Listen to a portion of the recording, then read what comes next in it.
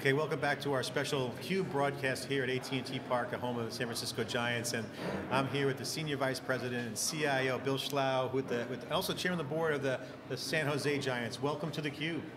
Thank you, John. Good to be here. So innovation and big data are not necessarily mutually exclusive. You're known in the industry being very innovative and a lot of high-profile write-ups on you and the work you've done here. Can you tell the folks out there a little bit about what you guys have done here? I want to dig in some specific questions, but you have a real innovation strategy behind the Giants, and share with the folks out there what is your innovation strategy and what are some of the things that you have in place here? Sure, I'd be happy to. Since I first got here 15 years ago, one of the things that attracted me to the Giants was in the mission statement of this organization. Our mission today, it's tweaked a little bit, but we're dedicated to enriching our community through innovation and excellence on and off the field. And I thought it was pretty unique 15 years ago for a sports team to have innovation in their mission statement. And one of the things that really attracted to me to the franchise. And I'd say whether it's our ownership, a lot of whom made their fortunes through technology, or our fans, a lot of them who work in the industry and kind of expect a facility that pushes the envelope, we really feel like that's part of our core, is to be experimenting and pushing the envelope from a technology perspective, whether it comes to technology for the fan experience, technology to drive our business forward, or technology to improve the product on the field. Yeah, I would say San Francisco is booming with technology, and we're hearing all kinds of stories. It's south of Mission is just exploding with tech companies, the tech fan base, but you guys have to be technical as well. So I got to ask you, how are you using technology as a competitive advantage, and how do you motivate yourself and your team to have that mindset? And what is that mindset as a leader, to be innovative? A lot of pressure in this sport, a lot of money to be won and lost on the field and off the field. How do you maintain that edge? What's the mindset, and what kind of things do you tell your staff? I guess it's interesting that you call it pressure. I don't think of it as pressure at all. I just really think of it as opportunity, and I think of it as, that's what gets us up in the morning, gets us excited to come to work at the ballpark every day. I mean, it's exciting to come to work at a ballpark anyway, but when you're doing the same old every day, that's not going to get your juices flowing. What's going to get your juices flowing is doing something new, something that no one's ever done before in your industry. And we get a lot of ideas from other industries, to be honest. It's not like, I don't think there's anything we've done here that no one has ever done before. We learn and we repurpose things that maybe a different sports team has done or maybe a different industry has done. But really, I think from our CEO down, we're all encouraged to take risks, and it's okay if we fail. But we're all encouraged to really push the envelope, and I try to strive to set that same example for my staff. I emphasize all the time, innovation is in our mission statement. It's expected of us to be innovative, and it's not just technology innovation. It could be innovation in promo items. It could be innovation in our food delivery here, but it permeates the whole organization. It comes from our CEO and drives all the way down. So Intel has a cadence of Moore's Law, doubling every couple of months or years, however it goes. Every organization has a secret sauce. What is the secret sauce of the Giants? What makes them unique in its own DNA of the culture here in the organization? Man, I don't know that I want to reveal it. There might be some Dodger fans or maybe even Red Sox fans sitting beside me that want to pick up on this. This might be a personal question here. I would say that the DNA, it's really the history of this franchise going all the way back to 1883. There's a lot of pride in the San Francisco Giants, and it also goes back to the time when the Giants almost left the Bay Area and almost went to Tampa and became the Tampa Bay Rays. And the ownership group back in the '97 timeframe saved the Giants and kept them here in the Bay Area, and ultimately built the first privately financed ballpark since Dodger Stadium in 1958. That's this ballpark we're sitting at here right today. And so that mindset started with the ownership group when they came in, and I think secret sauce is we're all not afraid to fail. We're rewarded for pushing the envelope, and it's really expected of us. So I don't really know how to say more of a secret sauce than that. It's in our mission statement, it's in our DNA, it's who we are, and it dates all the way back to 1883, when the Giants were founded. So Bill, let's talk a little bit about data specifically. So obviously there's a lot of data flowing throughout this building. There's data, from all the cell phones out there in the audience. There's, I'm sure, sensors all around the ballpark. Then, of course, when you've got games going on, there's stats being created, essentially. How do you look at data as a competitive differentiator, and how you could use it, I should say, to differentiate yourself both on the field and kind of running your business? What's your overall philosophy when it comes to taking advantage of all that data that's being created on and off the field? Okay, I wouldn't say there's one overall philosophy, but I totally agree with you that data is everywhere here at the ballpark, and you touched on 3 different areas right there that I can just highlight briefly. One is on the field, and on the field, for years, folks have been focused on the traditional statistics, and then sabermetricians came in and came up with all these new and different types of stats, or profiled in Moneyball, or you might hear about today. But we really feel like there's an opportunity to capture some data that has never been captured before, and we've been experimenting in that area for a number of years with a local partner. And again, back to the secret sauce, I really think that's part of the secret sauce too, is geographically being here in the Bay Area. All I have to do is walk down the street, and I'm going to bump into 4 people who have great creative ideas, and some folks in other markets may not have that advantage. So anyway, as far as the data goes, capturing data that's never been captured before. So we're using cameras to track data and capture literally, billions of data points a season in terms of the movements of players and the ball on the field. And that's something we feel like every team is going to be there in a few years, but it's something we've been experimenting with for 3 or 4 years at this point. There's no such thing as a sustainable competitive advantage to us. It's something that maybe you have a 1 to 2 year edge, but we're willing to take those risks. And so data plays a big role in that. And we've won 2 World Series out of the last 4 years, so we feel like, maybe we're doing something right on that front. Yeah, absolutely. You mentioned Moneyball. I wonder, talk a little bit about the, in the movie, in the book, there's this, kind of this tension between the scouts, the traditional way of scouting players, and then the kind of the geeks, the stat heads, and their approach. I wonder, did you find that to be accurate? I mean, what was it like? Has it been like, kind of bringing data into the equation when it comes to player scouting and kind of analyzing play on the field? Was it that stark, or was it a little bit more subtle conversation? I think there's a lot. That movie was closer to reality than a lot of people think. I think it's quite true at a lot of organizations that there are some old school scouts. But what's interesting about the old school scouts is they rely on data just as much as the new school or the younger scouts. Now let's say somebody who's purely focused on statistics. Okay, that's one type of data. But the old school scouts may be formulating their own data and capturing their own data, but just they probably don't even realize that they're doing it. They're looking at biomechanics, and they're making calculations without even realizing it, and they're looking at the makeup or the character of a player.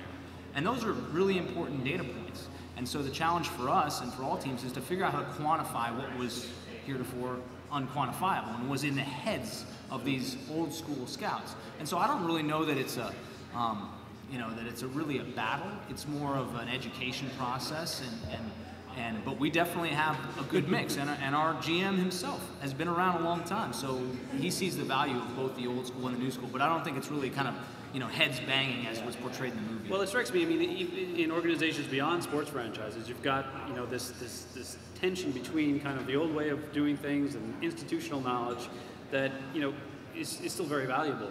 But bringing in data, and there's a change management challenge there, I think, in terms of bringing the old in with the new, and it sounds like that's something that's happening here in your organization and the league as a whole.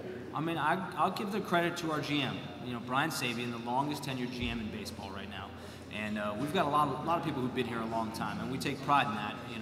People don't leave this organization, and I give credit to him. He's old school, but he's also smart enough to surround himself with folks who aren't old school and can bring him the data, and he's open-minded enough to take everything into consideration, and that's really the key. And we're seeing it out there with the IT market. We have a lot of customers here from HP and other around the Silicon Valley. That modern era is upon us. They talk about that in baseball, the modern era of baseball. So it's super exciting. We have some questions on Twitter that are coming through. One came in in my world, this is from Paul Crawford. In my world, big data equals petabytes plus. Question, what data sources at scale are being used effectively in sports?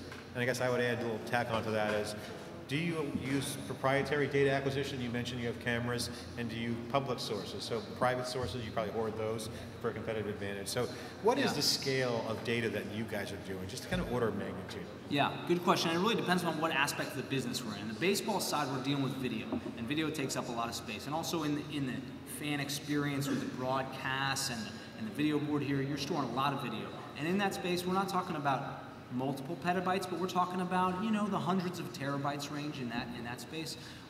Then we can go to the business side, and in the business side, when we think about data, primarily it's ticketing data. Ticketing is kind of the lifeblood of the organization, and capturing as much ticketing data as we can. And a lot of that comes from a mix of sources. It could be you're doing a transaction in the primary market on our website. You could be doing a transaction at StubHub. We want to capture all that information and leverage it to make better decisions and to quantify the total value of our customers. So, but it's not like video where it's large quantities of data. So that's maybe terabytes, tens of terabytes, but not as much as the video. And then the last area for us, of course, is you've got the on the field, and you got the business, and then you got the fans. So as far as the fans go, we're not hoarding any of that data. We're tapping into a lot of different data sources, social media data sources, et cetera. But we don't have a data center that holds all that data here. Well, we'll get you guys a free version of our crowd chat program for sure. Get that plug in there. So let's get back to the three areas of organization, team, and fans. Give some examples of what we call tech athletes, people who are in the technology field, who are essentially athletes doing things like what you're doing. A lot of work involved, whole new level. It wasn't just, you're not just punching cards anymore and swapping out disks. IT's not that anymore. It's much more comprehensive. It's pretty mission critical for your organization, the team, and the fans, right? So yeah. What are the new tech athlete type roles that you have, and what are some examples of things that you guys are doing in all three phases of the pillars, the organization, the team, and the fan experience? Okay, I'll give you names of the athletes. I got one athlete in each of those areas I can profile. Yeah. I'll start with my predecessor, the first IT chief for the Giants. His name is Jerry Drobny, and when I got here, he moved over into marketing and ticketing area. Now that was 15 years ago. Fast forward 15 years, and I'm not sure exactly what his title is. It used to be Director of Interactive Marketing or VP of Interactive Marketing or Digital Marketing, but what he's doing is taking data to make better decisions in the ticketing world, and he's doing an incredible job of it. Started out in the early days for us, we were innovating in the secondary market. Before StubHub existed, we created a secondary market called Double Play Ticket Window. Then we moved into dynamic pricing, and he is using data to make better decisions on a daily basis, but perhaps on an hourly basis to make better decisions with pricing, because we're always dynamically pricing our tickets. And then now we're moving even into the world of seat upgrades and recycling of tickets, and all of that is in the hands of that athlete, Jerry Drobny, who's been with us 20 plus years now. So that's one example. Number two, let's look at on the field. On the field, the athletes, I'll go with a guy named Ishaya Goldfarb, who works in our baseball operations group, and again, his title is probably Director of Baseball Analytics or something along those lines, and he is taking the data from all kinds of different sources. I can't have enough application developers for him or data acquisition sources. He's got a list that we can never catch up to.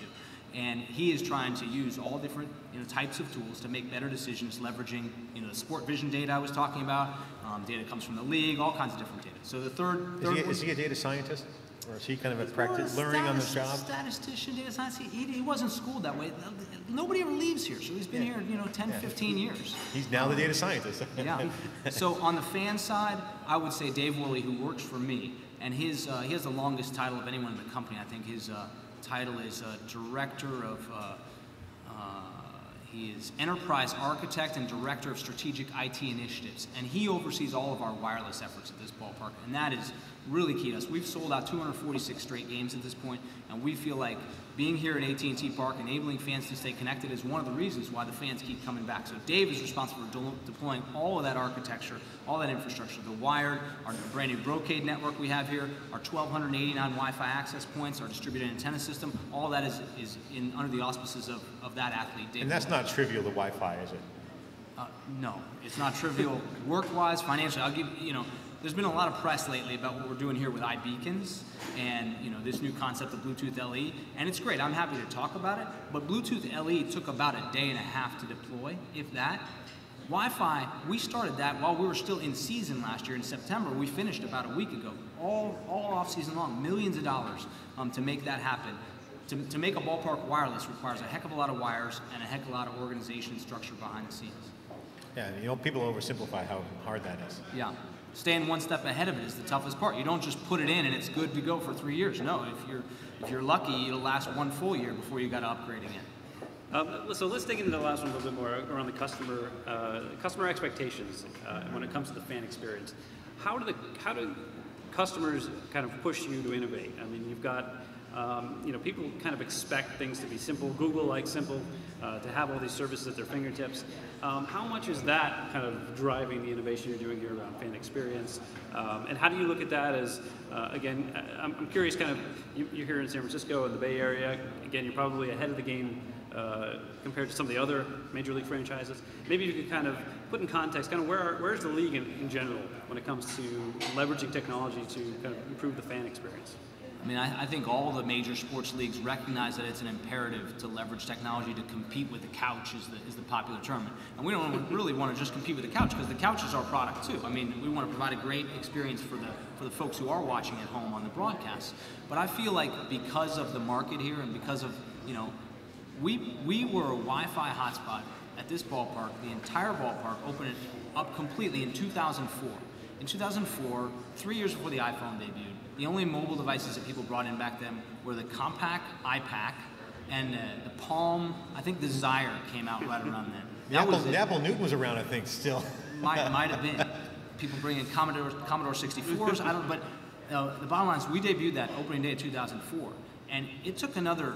It's 2014 now. 10 years later, a majority of ballparks don't have that Wi-Fi infrastructure in place. It's not normally a 10-year advantage, but I'd say we're generally, because of our fans, because they come expecting to be able to stay connected, particularly. They come expecting to see an HD screen as opposed to a small CRT. I'd say expectations are probably 1 to 2 years ahead here in the Bay Area. I think every park will get there, but it's just like our fans expect more of all the franchises. It's not just me. It applies to Dave and John and the Niners, all the teams you'll talk to today. Bill, you know, we were talking before you came on about how we love technology, and we're geeks. We love to geek out on innovation and the next wave and something modern. And we were talking about the art and the humanization aspect of data, and that's a big discussion that we talk about on theCUBE. The human element is still a big part of it. You still got people involved in all these operations, and my wife and I were watching Trouble with the Curve last night as we were channel surfing with Clint Eastwood, and you know, he's almost blind, but he can hear that the guy's got a hitch in his swing by the sound of the bat. That's kind of an old school thing. So talk about the art side of the game, the people piece of it. How do you blend that cultures together? How do you bring technology with the spirit of baseball, the church of baseball, that culture? I would say, you know, when you ask that question, I think back to when we were building the ballpark, and we surveyed our fans and our best customers, and we do a lot of that. And we asked them, when you come to the ballpark, you know, tell us about the experience you want to have at this ballpark. Do you want to have a flat screen in the seat in front of you, wherever you are? And do you want to be, you know, ordering food to your seat? And do you want to be accessing replays and all this? And a lot of them said, no, I do that all day at work. I want to get away from that when I come to the ballpark. So that's why we didn't force that upon anyone. Instead, what we love about wireless is it enables fans to have the experience they want to have. It's kind of bring your own technology. So that's really been a focus for us. We still have an out-of-town scoreboard where folks walk around and manually change those numbers. That's not because we're too cheap to put in an LED board out there. It's because we want to preserve that old school feeling. And we do that with a lot of things. If you look at the field, there's no lines on the field. We don't mow different patterns in the field. That's a tribute to the old days of the franchise. We don't put names on the back of jerseys. There's a lot of things we do to kind of still stay in touch with that tradition of the sport, and calling balls and strikes. I mean, if you watch tennis, you got the Cyclops that can call a ball that's out. Of course we could do that here with technology too, but you know, as a league, we've chosen to preserve some of the tradition there. Okay, some more questions from the Twitter sphere. The business of baseball is much more about the gate, football about TV rights as a commentary, and then the question is, how does the business of baseball differ from a data standpoint from other sports? I would say, you know, one thing that's very different in baseball versus the other sports, and I was talking to Dave about this beforehand, and he was saying, you know, we've found that actually our fans don't spend that much time during a game on their mobile devices. Because soccer, you know, it's uninterrupted play. And if you're looking at your device and staying in touch with somebody, you might have missed the only goal of that game. Baseball is very different. You know, we got, you know, 9 innings at least. You got 17 inning breaks. A 3-hour game, 2.5-hour game with 20 minutes of action. That's it. And so there's a lot of time in a baseball game to enable our fans to activate with social media, to walk out to our app cafe, to be involved with whatever we're promoting and engage with their devices. So I'd say that's one of the biggest differences, is that the way fans enjoy our game is very different from soccer and different from basketball, especially as well, those high-paced games. Okay, I got to ask you about social media. Obviously, we're on the cutting edge of it with Twitter, Facebook, and other environments now. You can broadcast out, and obviously selfies are the rage, and David Ortiz was taking a selfie with the president the other day. And social media, how is that impacting how you think about the broadcasting or the sharing of the game, the love of the game, the data, the rights, all the above? I mean, it's pretty Wild West. So what's your take on social media interactions, engagement? marketing? What can you share there? I know that Major League Baseball historically focuses a lot on broadcast ratings, and we compare ourselves to the other sports. And it's tough to compare yourself to the Super Bowl, because the Super Bowl is much more than just a sport, it's an event. Folks who aren't even football fans at all are there watching the Super Bowl, at least watching the commercials or hanging out there with the TV on. But for us, I like to think that a lot of the younger generation, a lot of folks, they're not turning on the TV to engage with our product. Social media is how they're engaging, or online video, or snippets, or whatever it might be. So we're really looking to those channels to try to be where our fans are.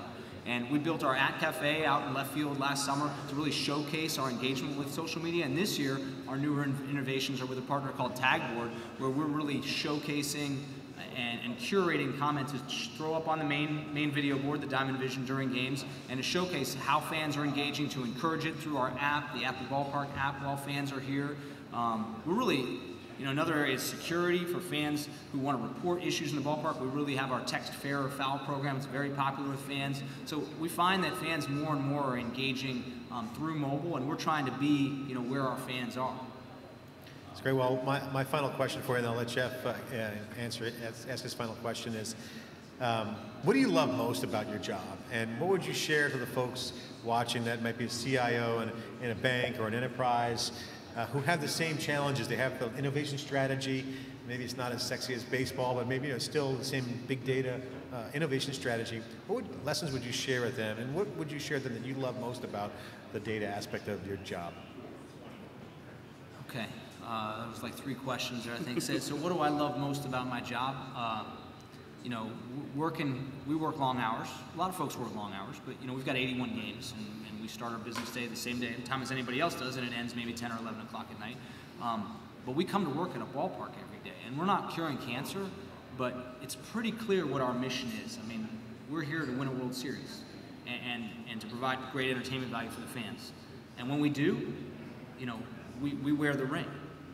And that's pretty cool. No stock options for us. We're not going to get rich. We may not be able to afford a house, but our friends all want to be us. And so that's pretty cool. And that's why our turnover is low as it is. As far as the data side goes, who gets the ring? We all do. All front office, full-time staff, part-timers, interns. The DBA gets the ring? The DBA has a ring. Absolutely. Nice. Same thing, I presume, with the folks at your Red Sox will be just as generous with their staff. But from a data perspective, I do think we all face the same challenges. But what gets us up every day, and what I want to have wherever I go, is passion for the product, and that's what we have here. Yeah, and just kind of playing off John's last point, what advice would you give to CIOs or other technology executives out there that maybe are in different industries? If you could pick 1 or 2 pieces of advice based on your experience in the last several years, kind of transforming a lot of the lower waste things are done here at the Giants using technology, using data. What are some of the things you've learned, whether it's from a technology perspective, a change management perspective, or responding to your customers, in this case fans? What are 1 or 2 pieces of advice you could share? So 2 pieces of advice. These are kind of macro, but I would say number 1 is don't be afraid to fail, and encourage your team to push the envelope and take risks and learn from them and try new and different things. So just because a technology is not proven, or a startup company hasn't worked with 6 other companies doing the same thing you are, take that risk, give it a shot, because that's the only way you're going to really make a revolutionary change, I think, is number 1. And number 2 is build relationships with your counterparts at other organizations, not just in your industry, but in a lot of different industries, so you can compare notes. Pretty much every day, I'll pick up the phone and call one of my counterparts or somebody in a completely different industry who I've built a relationship with and say, hey, how are you tackling this problem or this challenge? And I think we all have more in common than we have different. And that's what I love about working in my industry, is we compete on the field, but off the field, we collaborate every day. Fantastic. Bill Schlough is SVP CIO of the San Francisco Giants. Thanks for joining us on this special CUBE broadcast live at your park, AT&T Park here in San Francisco. Thanks for joining us. We'll be right back with our next guest after this short break.